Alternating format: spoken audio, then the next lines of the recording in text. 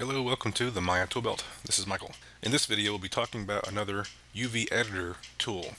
You can find the UV editor in the Windows menu, UV editor. If I click it, it'll open the UV editor here, and we have lots of different things in here that we're talking about lately. The tool we'll be going over in this video is the Smear UV tool.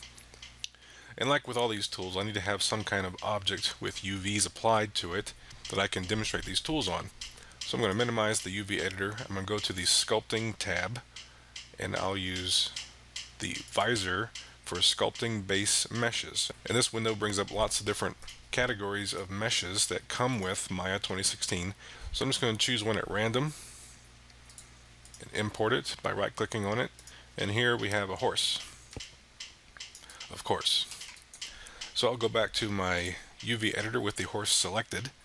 And I'm going to hit this little button here which hides the texture, and the texture is just this peach color. I'm just going to hide it for now so it's a little bit easier to see the UVs.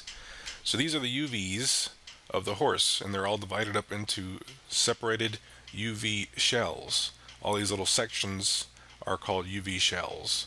So I'm going to go to the tool menu, Smear UV tool, and I'll open the options. And I'll move this to the side so we can see our settings over here. I'm going to click Reset Tool to have the default settings. So you can see as I mouse around in my UV editor, I have this ring that appears around my cursor. And the size of that ring is controlled by the size slider. And that slider by default has a value of 0.1. Let me zoom in here a little bit.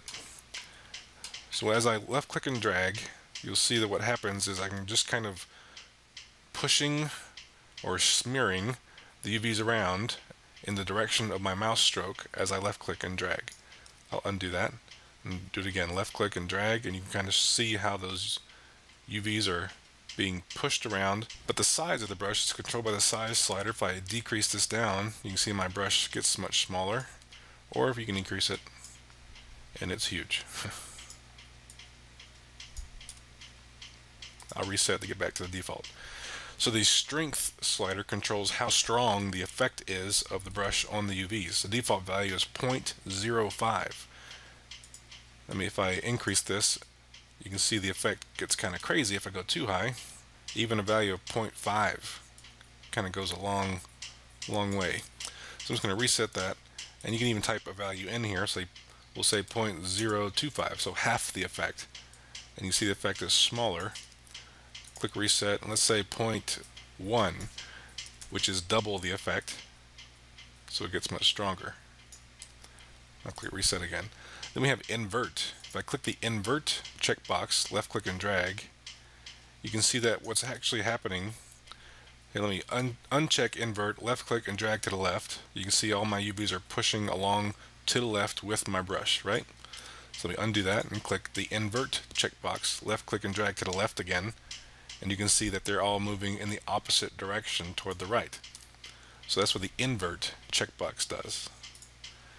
And then we have down here, we have two different categories. We'll go to display first, as it's just a checkbox that says show brush ring during stroke.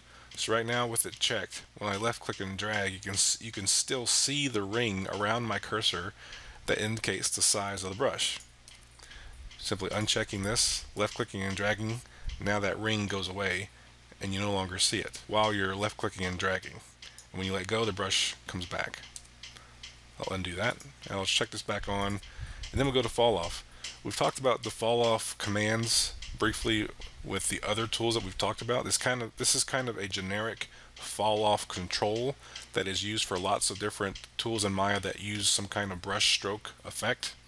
And I suggest, if you want to see a much more detailed look at this fall off tool, you can look at the cut UV tool.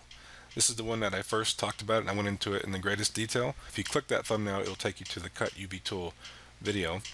But essentially what it is you're controlling the fall off of the brush.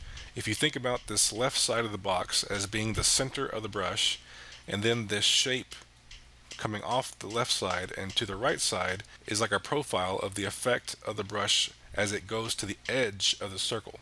So in this case, with the effect, with the curve being up at the top of the box on the left side and falling down to the bottom of the box on the right side. What that essentially means is that the effect is strongest in the middle of the brush and it falls off toward the edge of the brush. The tool has a greater effect on the center of the brush than it does on the outer ring of the brush because there's a fall off.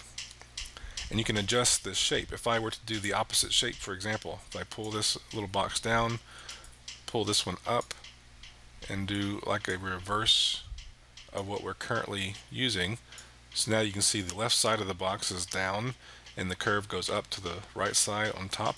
So what we're going to have instead is the opposite, where the outer ring of the brush has the greatest effect and it falls off toward the center of the brush. So you can kind of see that there, where the outside ring of the brush has a greater effect than the middle of the brush. So we inverted our fall off in this case. I'm just going to reset this back to the default. But that's essentially the gist of the smear UV tool. As you can see, you can use it to smear your UVs around. If you need to just kind of adjust your UV slightly, and this looks like a tool that would give you the control you need, that's what it's here for. And this button right here on the UV editor toolbar is the button for smear UV tool. Otherwise you can find it in the tool menu here at smear UV tool.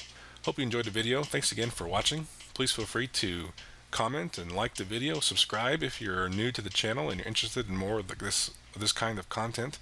I also invite you to look at my Patreon page if you're interested in supporting the Maya Toolbelt. It's much appreciated. And thank you again for those who already have. Thanks again for watching, and I'll talk to you later.